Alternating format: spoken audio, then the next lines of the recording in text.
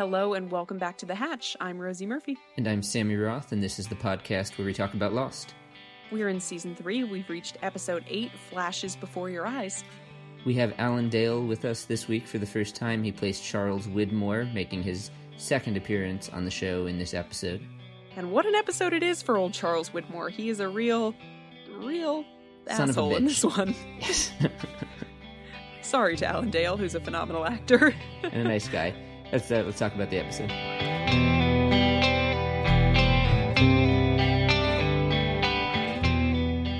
As always, we are going to start this episode with our hot takes. There's a lot to say, so let's jump right in. Sammy, what is your hot take? So, I know I've done this hot take before, but I just kind of have to complain about Charlie, who is so insecure. It's just kind of hard to take when Desmond is on the beach trying to save Claire's life and is like on the ground reviving her, and Charlie is just... Is she okay? Claire! What happened? Stand back, just give me some room. Claire! Claire, get back, Charlie, I know what I'm doing. Is she breathing? She's not breathing?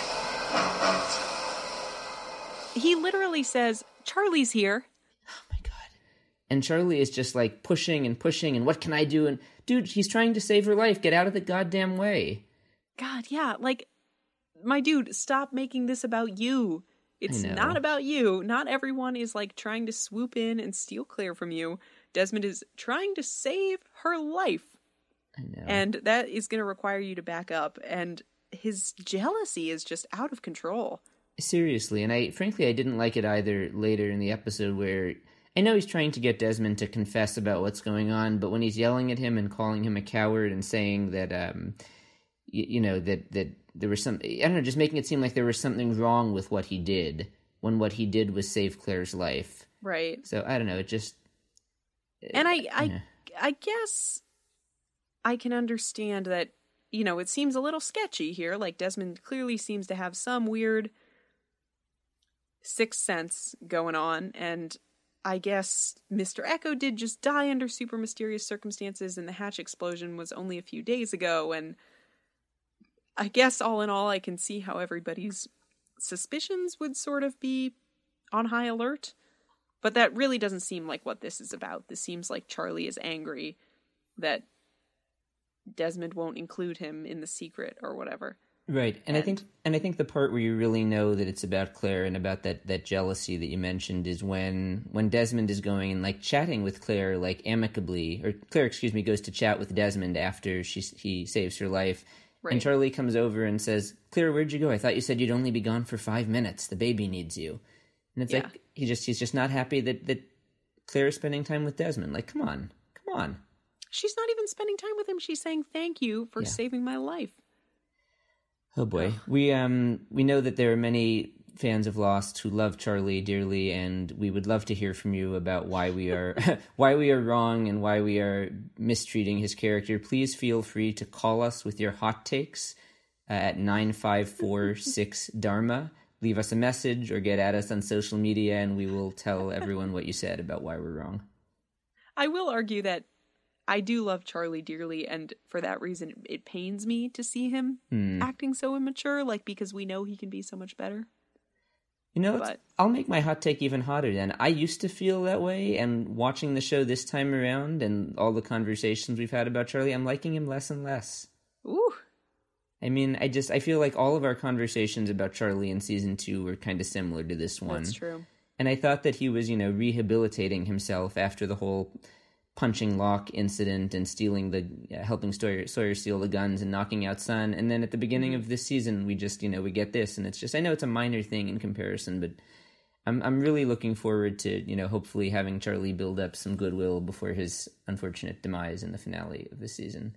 Yeah. That hasn't happened yet. Anyway, Rosie, what is your hot take? This is a very emotional flashback. It's heightened emotions the whole time, but they really bring it to this horrible and painful climax when Desmond breaks up with Penny. And it's so hard to be a viewer because you know why he's doing it. He's doing it because he's traveling through time and thinks he has this other purpose to fulfill, and, you know, what he tells her is, we're not supposed to be together. But, oh my God, what a horrible way to be broken up with. And that, you find out that that's where they got the picture that Desmond's been carrying around with him, and it's the only, well, it's not the only, but it's the primary token he has of Penny when he's on the island, and, ugh, it just stinks. Yeah, and that moment in the bar where he says, I think I've made the biggest mistake of my life. And the worst part is, I'm pretty sure I've made it before. Yeah, which is really interesting. I mean, we may as well just jump right into the time travel aspect of this episode, because when he gets back to the island after he gets hit with the cricket bat and knocked out and kind of wakes up on the island, one of the first things he says is like, let me go back, I'll do it right this time. You know, I won't do this again. And I was wondering a lot about whether it would ever be possible for him to go do it differently. And I don't know. I don't think we get that answer. I mean, I think it's the time travel thing to me is just, I mean, it's wonderful because it's the beginning of what we know is this long saga of Desmond as this kind of unstuck in time character who has these sort of mystical abilities to do things that other people can't. I mean, that seems to happen, I think, because he turns the key and because of all that electromagnetism that he's exposed to. Yeah, and it somehow like severs his relationship with the timeline that we are all related to, and he's able to move in this way. Here's a crazy idea. What if season 3 had started with what happens after Desmond turns the key, with basically a version of this episode? Whew. I mean, I was just thinking it's such a satisfying resolution to flash back and to see the key turn and then to immediately launch into like, holy shit, what's going on? He's somewhere else. He's on the floor covered in paint. Like, I don't know. I feel like at the end of season 2, that's what I want so badly, to see what happens after he turns the key. And then they make you wait 8 episodes for it. Like, it's great when it shows up, but I kind of wonder if this would have been more compelling than the stuff they actually did start the season with. It's such a good episode. It is such a good episode. I worry that from the writer's perspective, that would have been just a bit of a bridge too far. Like, all of a sudden in episode 1, like, now we're time traveling. Maybe. I think, I have no knowledge of this at all, but I could understand a point of view that says, like, that might be a little too much for the viewers right now. Instead, we'll kind of stick with what we know on the island, and then we'll get into this really sort of ridiculous new element. Ridiculous in a very good way. Yes. A little later. That makes sense. And I guess probably they also wouldn't have wanted to, after ending season 2 with a Desmond flash, to immediately start with a Desmond flash when you've got all these other characters with much longer tenures on the show than Desmond. But yeah, that's fair. Maybe I just think they should have done it sooner than episode 8. Well, I mean, part of that is that the first sort of 6 episodes could probably have been 4, and, you know. Yes. We did just experience that, what is largely viewed as one of the weaker arcs on the show. It's true. So in contrast, I mean, this looks like an outstanding episode, although it is, but it looks even better by comparison. I gotta say, and we'll, I talk to Alan Dale about this later, the scene with Widmore and Desmond and the McCutcheon whiskey, I think has got to be one of my favorite scenes on the show. Like, it's brutally difficult to watch, but it's like magnetic, his speech about the whiskey. This swallow is worth more than you could make in a month.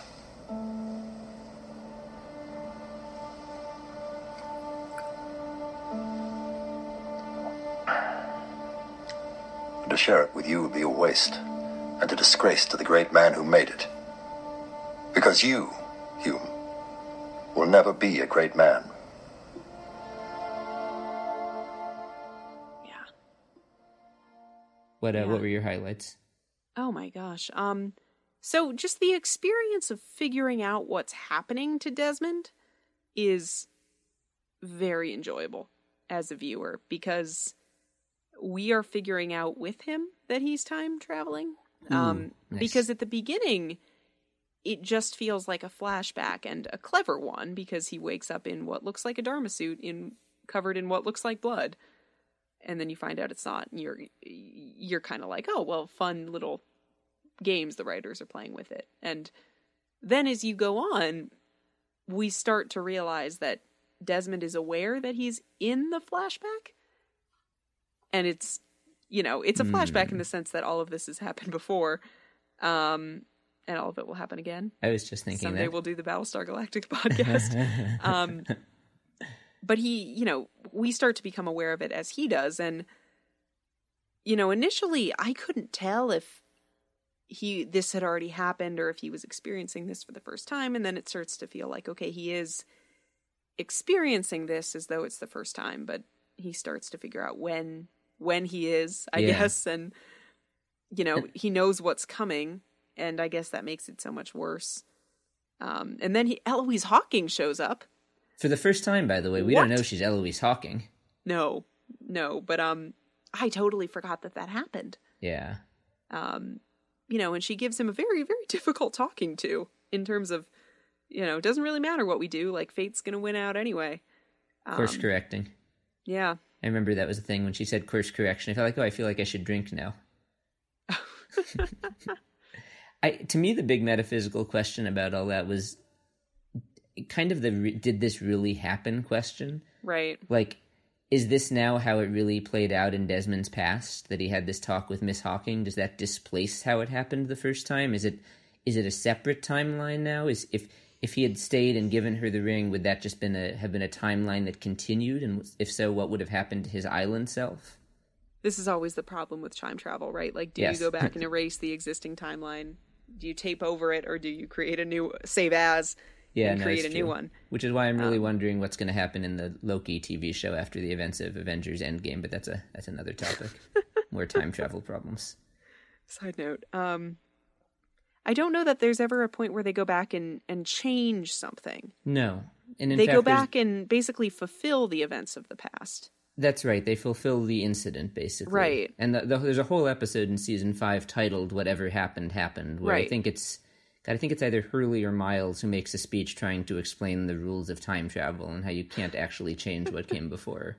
Right. You can go back and sort of play a different role in it, but course correcting. Right. And I think that seems to sort of be the version of time travel that Lost chooses. Like, ultimately, there's no going back and killing baby Hitler, to use a sort of popular metaphor. Yeah, for sure. It's gonna end up the same in a larger sense anyway. This is super hindsight territory, but that to me was what was so exciting about the episode "The Variable" at the end of season 5, where the variable, which is kind of the the counterpoint to the constant in season 4, which is where Daniel Faraday makes the speech of, all this time I was studying time travel, thinking that you couldn't change the past. I realized I was focused so much on the constants when I really should have been focused on the variables. Human beings, we have free will. We can change things. We can do what we want. And that ties right into, I think, what you hear this episode from Desmond in his response to Miss Hawking. He says, no, I can choose what I want to do, when she says to him, you do it because you're supposed to. And But he can't. Well, that's the question. Could he have? I mean, yeah, I think you're right. I think Lost, generally comes down on the side of course correcting and you can't change the past. But I don't know. What if Desmond had just followed through with his decision and decided, I'm giving Penny this ring? What if? Right. I mean... And why couldn't he have? Yeah. Counter argument, I guess, would be that Desmond was never no version of Desmond in that moment was ever going to be ready to propose to Penny because of his own insecurities, because of his need to be sort of honored by Charles Widmore.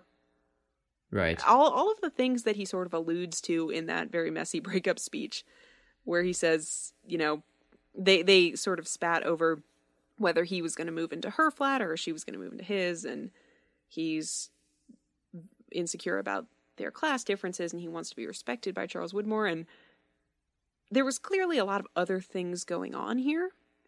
Like, they seem like on the most part they were happy, but I wonder if if Desmond, like, every time he returns to this moment is going to sort of have to live through the other things surrounding this, the sort of humiliation at Charles Widmore's hands, being broke, etc. Like, could he have ever risen up from that to actually propose to Penny? God, that's such an interesting question. You know? Well, this obviously gets into the meat of what's really happening with Desmond's character here. Right. You know, I was thinking that you may very well be right. I was thinking that one of the issues that I wanted to raise this episode, and even as you started to make that point I wanted to raise, was the question of, is Desmond really a coward? Because I remember when we talked with Henry and Cusick last year, I asked him that question. You know, Widmore keeps calling Desmond a coward, and in this episode you hear it from Penny, and he says, no, I never understood that. You know, I didn't think he was a coward. And you made the point about his insecurities, is the word I think you just used, being what prevents him from moving forward with it here. But then I started thinking maybe it really is cowardice. Maybe it is more than insecurity. Because I was thinking you said, you know, was there any version of him that could have been ready to do this? And I was thinking, well, I mean, when is any of us ever ready to do everything in life? Like, I'm sure we've each had moments where it's like, we knew we weren't ready to do a thing, right, but we did it anyway. And couldn't Desmond have done that? But no, not if he wasn't brave enough to do it, because that's a thing that requires bravery, is doing something that you're not ready to do or feel like you're not capable of doing. Ooh. Sorry, I'm just taking you through my whole thought process here. This is going through my mind as you know, so maybe you're right. Maybe he really doesn't, you know, maybe he really is a coward, and maybe that's why he couldn't have done this. I wonder if there's something to be said for cowardice as the reason that people sort of go along with the prescribed order of events, and bravery being the counter of that. And it takes bravery to act differently. And maybe like Eloise Hawking's take on things is fundamentally something of a cowardly take. I think you're onto something. I mean, if it's probably too simplistic, but right, equating free will and not doing just what you're supposed to do as bravery and going along with it as a form of cowardice, I think that actually makes a lot of sense, at least as we see things play out in this episode. Yeah, because I agree with you. I think, and I agree with Ian's interpretation too, that I do not see Desmond as a coward. I don't see cowardice as one of his like fundamental character traits. But his character did have sort of so many roadblocks that didn't really need to be there. Like, a lot of them were in his own mind. Definitely his need for Widmore's approval, and the whole, you know, thing about needing to be a great man, that being a good man wasn't enough. Right. Like, those are things that you're totally right. Those are things that are in his own head, stumbling blocks that he has placed in front of himself. Right. And I don't equate those with cowardice, but they do certainly keep him from doing things that he wants to do. I mean, he wants to be with Penny. He just wants all of these other things to be resolved first. And that's what isn't going to work. Yeah. And I don't know, it's so hard because, I mean, I think we see for the first time in this episode, like, Desmond and Penny's love for each other, like, really spelled out on screen. Yeah. Like, and it's so sweet and seems so pure, and yeah. I mean, I don't know, it feels like, why, Desmond? Like, it should be so easy for you to lean into this. Right. But it isn't. Right. One of the toughest things for me is that Penny is right, he is a fundamentally good man, right? Yeah. Like, we see that in all sorts of different ways, and so it's frustrating for whatever, you know, reason it is, or why the stumbling blocks are there, whether it's cowardice or insecurity or something else. It's frustrating that he's so susceptible to this idea that he's not good enough, that he's not a great man, when right, he seems like someone any of us would be lucky to be, you know, friends with or close with, or, I mean, yeah. It's ridiculous. Yeah, and why isn't that enough? Yeah. For him. I mean, poor guy. I mean, I guess probably in part because Penny is wealthy and came from a high-powered family, and I mean, it's not just her. I mean, it's internal to him as well, but it's just... Right. Well, yeah, it is. I mean, Desmond definitely has baggage in terms of, I'll never be part of her world, and I'll never be, you know, she's this heiress to this huge fortune, and I'll sort of never be welcome in those spaces on one hand, but if Penny invites him into those spaces, he kind of will be, well, you know, it'll be a little awkward, right. But he doesn't want to, he wants to get there on his own merits. He doesn't just want to sort of show up as Penny's guest. Well, I think that's why he doesn't take the job too, because he right. feels like it's not his own merits. Right. Yeah, I don't know. And I mean, I've been thinking just about Penny, like the amount of faith that she has in Desmond is astounding. I mean, she could, after they split up, some amount of time passes before Desmond leaves for his race around the world. Yes. And she gets engaged to someone else, by the way. Yeah, like, they're still in the same... Desmond is not on the island for, like, months to years. Yeah. I think we see the flashback is in, like, 1996. In the Constant it is. Yeah, so he would end up on the island in, 2001? If he's been there for 3 years?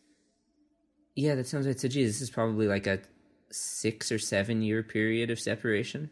Yeah, so 5 years pass, and they're still both in, you know, terrestrial time and could theoretically contact each other. And yeah, Penny gets engaged to someone else, and yet she's still willing to go search for him. She's right. still willing to wait for him to be the constant. Like, holy crap.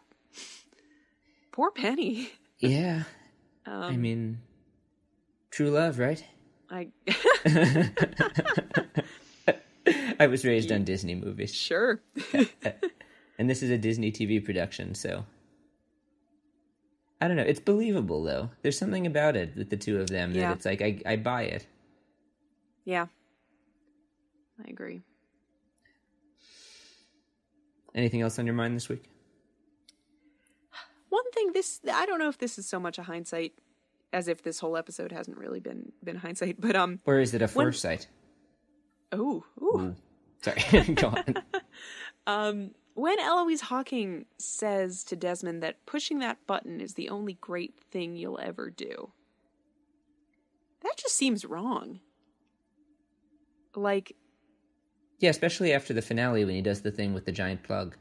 Right. I mean, and bringing them all together in the afterlife. Sorry, I'm... even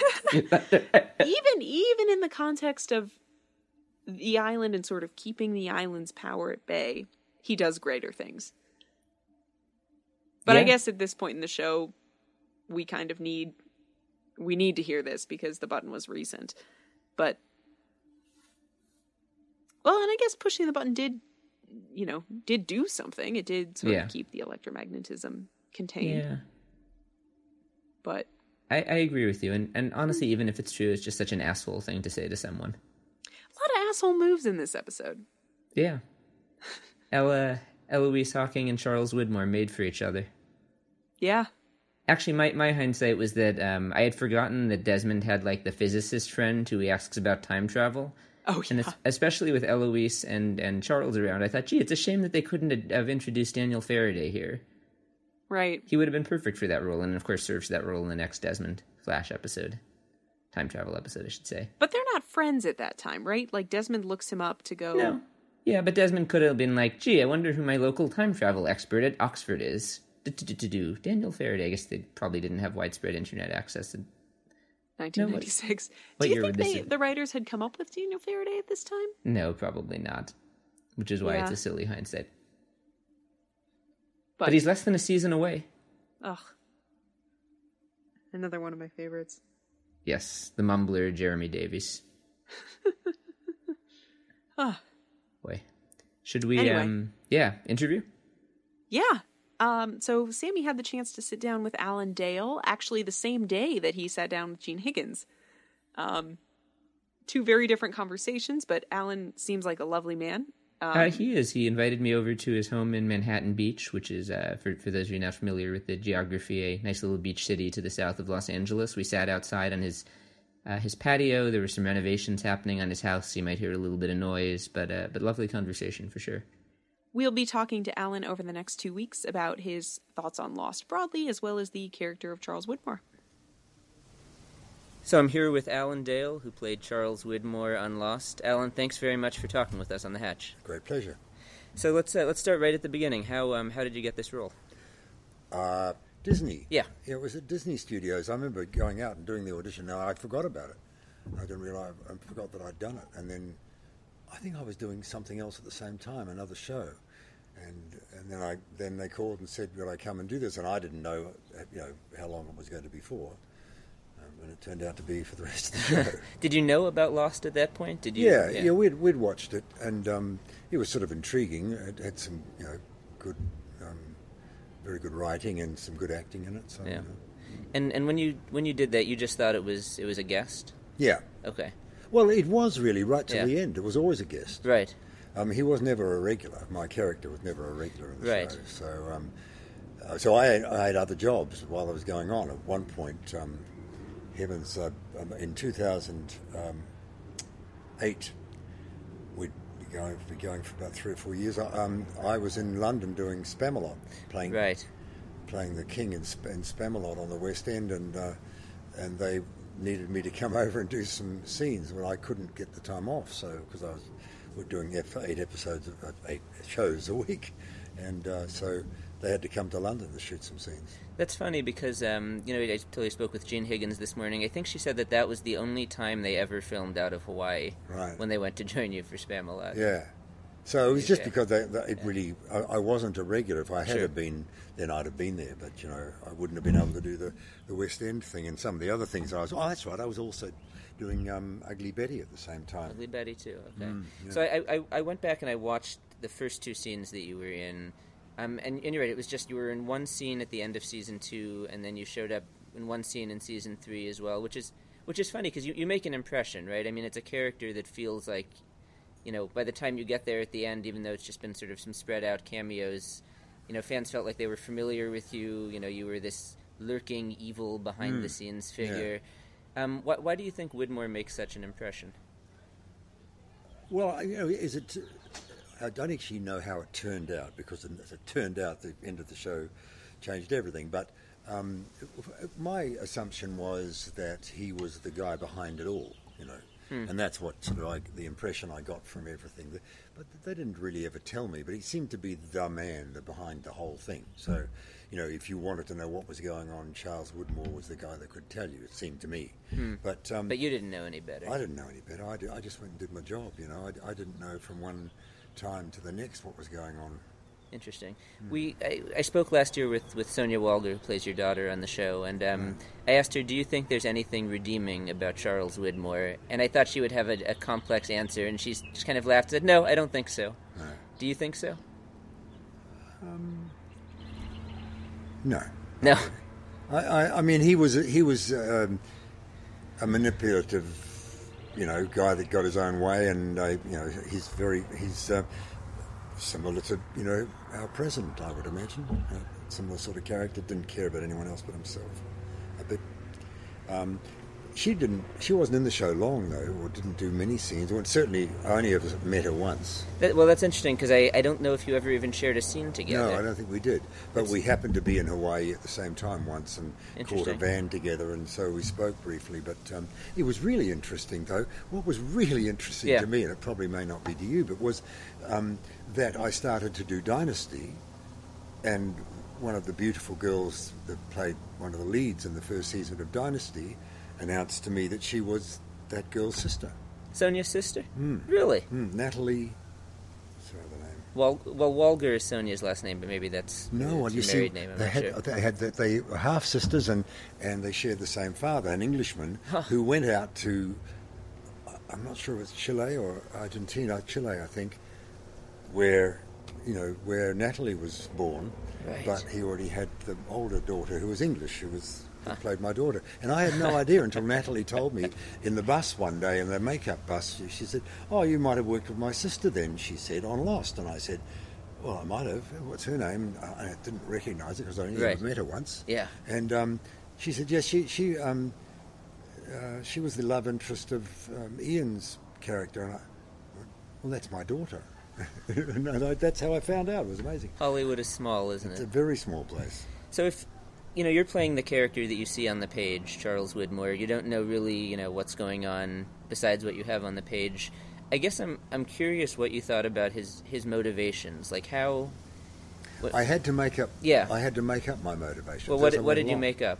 In each situation, Yeah. I had to, I'd read the script and then I had to decide, because I wouldn't even get the scripts between the ones that I was in. So, if I wasn't in for 3 or 4 weeks, I never saw those scripts. So I didn't even know where I was coming from, where I was going. One of the frustrations of doing a show like that, really. Sure. But I thoroughly enjoyed being involved. The writing was always good. And so in each individual scene, I made up my own sort of story. Based upon the facts that were in the script. Yeah, what did you think? Was he just totally power hungry? Did he have anything that wasn't that as a motivation? Well, it's so interesting to be asking these questions, because when you look and see what happened in the end, then it didn't really matter what the motivations were, because it was all just a plane crash. Do you know what I mean? So when we then go back now and ask questions about what was his motivation, well, I don't even know. Was he in the plane crash? No, he wasn't in the plane crash. No. So he was just a figment of people's imaginations. Oh, I don't know that I agree with that interpretation of the show, but that's okay. Fine. Well, you know a lot more about it than me, because it's a thing that you study. Right. I've done 10 shows since then. So right. I guess just watching the character, it feels like he shifts at times. Sometimes he just seems like he wants, to be in charge of everything. He wants to run the island. Sometimes it seems like he's trying to protect his daughter. Like maybe that's the best I can come up with for maybe a good motivation that he had. Well, I think that's about all you can. And then he loved the power, and he loved to be a bit of a shit to people, as he was to Ian with the glass of scotch that time. Oh, that is a hard scene to watch. I watched that the other night. It is, because you think it's going well. You think he's going to bless the marriage and everything, and then he tells him he's not worth drinking the whiskey. No. Awful. Yeah. Do you usually play characters that are that bad, or is this unusual? Probably internationally, the character that I played that was most famous, though not in America, as it happens, because the show never showed here, really. It's a show called Neighbours, which I made in Australia, and I did that for 8.5 years, and I played Australia's favourite dad. So when I got to America in my 50s, I said to my new agent and my new manager, I said, the only thing I would like is to play bad guys. I don't want to play good guys. Really? It's so boring being a good guy. So you enjoy playing Widmore? Oh, yeah. That was such fun. The twists and the turns, and what can I get away with here, it's written like this, I can play it like that, or I could play it like that a little bit, and then a little bit like that, and that's what I like to do. It was fun. And I've had a lot of fun doing that. Yeah. At the moment, I started off this character as supposed to be a bad guy, but they've sort of, what happens, writers, you get on with the writers, and they decide to make you a good guy because they like you, Right. And you sort of think, no, do me a favour, just write me a bad guy. So anyway. Well, I feel like with Lost Widmore, he sort of has a little bit of a redemption at the end. He comes back to the island. He says he's been changed and he wants to help now. But I feel like he's just about the closest the show comes to a pure villain. Because Michael Emerson's character, Ben, kind of turns out to be a good guy. And Jacob turns out to be okay. And they get a real villain in the last season who you come and help them fight against. But through the course of that show, you're the big bad, I feel like. Well, I think that's true, but I'm not entirely sure whether that was planned a long way ahead or whether that was just how it evolved. I think there's a lot of evolution in the way that it was written. Yeah. And it seems to be with a lot of shows. I've watched shows that had the same sort of result, and I was a bit, as a viewer, I find it frustrating because you don't know what happened. Even at the end of Lost, what really happened, and so how did Widmore fit in? So in the end, I was going insane trying to figure it out, so I forgot about it because first of all, he wasn't on the flight, as far as I know. Second of all, it was established some years in that he couldn't be killed. Right, Ben and says then finally that he was kill him. shot. Right. But he couldn't be killed, I thought. I think Ben couldn't kill him. Michael Emerson's character. Oh, you think that's what it was? But he did. Yeah. Oh, yeah, he did in the end, didn't he? So, it's a good question. I mean, so when you're asking me questions about it, these are the things that in my mind Right. when I bring them up, and it's probably not very satisfying for everybody listening, but it is the way that it was, it evolved. I mean, brilliantly conceived and a wonderful idea, and I mean, they've tried to make shows that are good ever since, and lots of variations on that, especially nowadays with so much being made. But, they were the first to do it. It was pretty clever. The first to do what? What do you mean Well, exactly? to do this whole, have a plane crash and then what would happen, what could happen with that. I mean, how did they figure it out? How did they sit there and go, I know, we'll have some people have a plane crash, only what will happen is they'll end up on this island. And, I mean, who thought of that? How did that come up? I mean, that's very, very creative. It is. I also want to ask, I think the two actors you probably worked with the most were Ian, Desmond, and Michael Emerson, who played Ben, right? Mm-hmm. What was it like to work, with those two actors and to do scenes together? Well, interesting. Have you talked to Ian at all? Yes, we've actually talked to both of them. Right.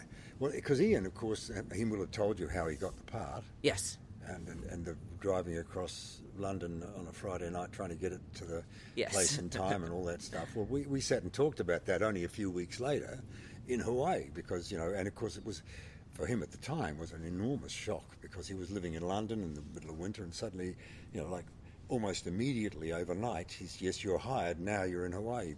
And, so it was quite a good, solid actor and a nice bloke. Michael, he's a difficult guy to know, really.